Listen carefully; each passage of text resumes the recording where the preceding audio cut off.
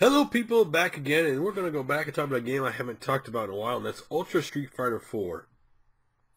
Originally talked about when it originally was announced it was coming out. For those who don't know, Ultra Street Fighter 4 is set to come out for the PlayStation 3 and the Xbox 360 in June, and then coming out for Windows PC in August. Now, if you already own Super Street Fighter 4, you can basically upgrade to Ultra for $14.99.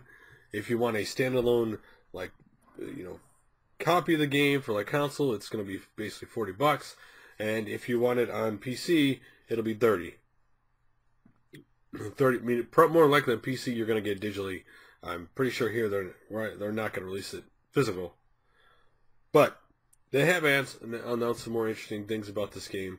One of the first things is training mode fight requests. Now, normally when you're on, you're waiting for an online challenger or someone to accept your challenge to play an online match on Street Fighter, you would just sit there and wait.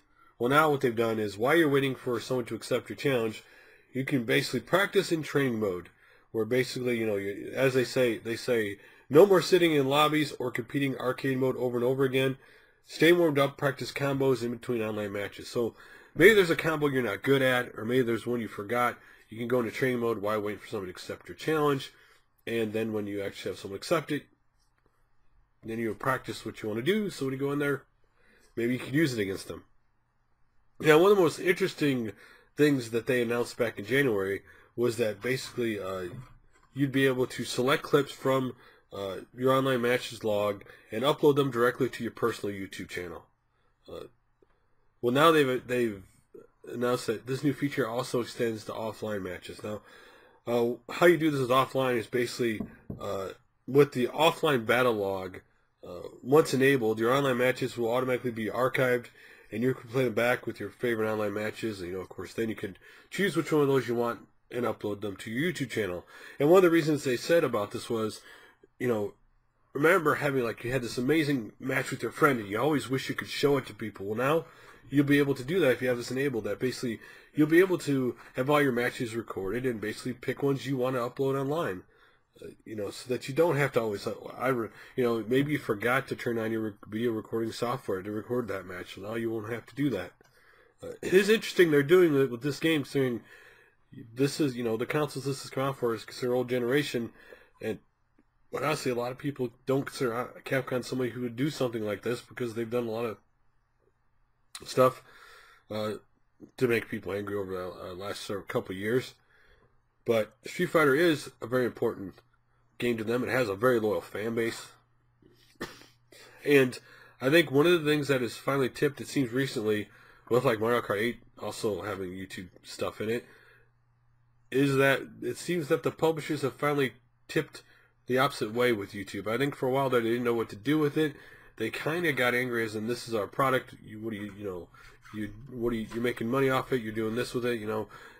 An old school thing where companies controlled everything about their product, and this was a new school thing and a new thing that they just didn't know how to handle. A lot of them didn't understand the legal presence of it and didn't understand what it meant. But the thing they should learn from AKA the music industry's issue is the more you fight your consumers, the more you're going to lose. I mean that it's nice that you want to have the old controlling message thing, but in today's world where anybody can get in front of a camera and talk about anything, fighting, most of the time when you go fighting a fight like this, you're only hurting the people who love your products, who just want to show how good it is. You're not hurting the people who don't love your products, you're just hurting the people who love your products and want to show how good they are. That's what you ultimately do when you do something like this. And it seems a lot of them seem to have turned the corner.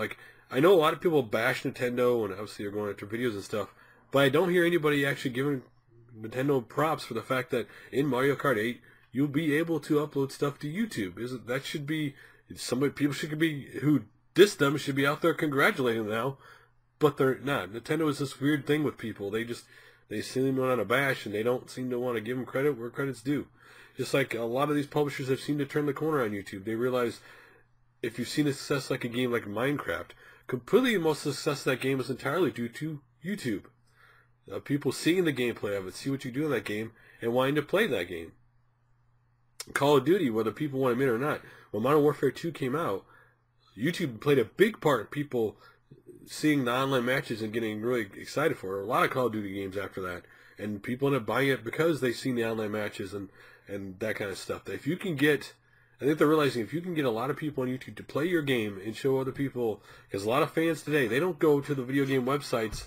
They may look at their review as a guide, but they really want to see how average people, what they think of the game, and actually see them play the game on whether YouTube or Twitch or whatever.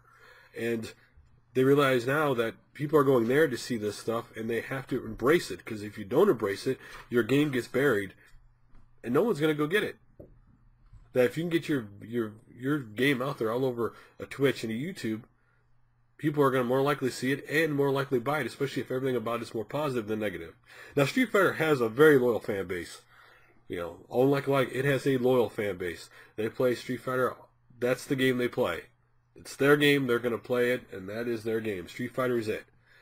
They eat, sleep, and breathe Street Fighter. So, and obviously the fighting tournament scene and everything else, that it only makes sense for them to get their game out there. So, what do you think about the fact that they've added these new stuff to Ultra Street Fighter 4? Were you interested in getting it? Are you interested in getting it now? Do you wish more games to kind of add the YouTube feature to it?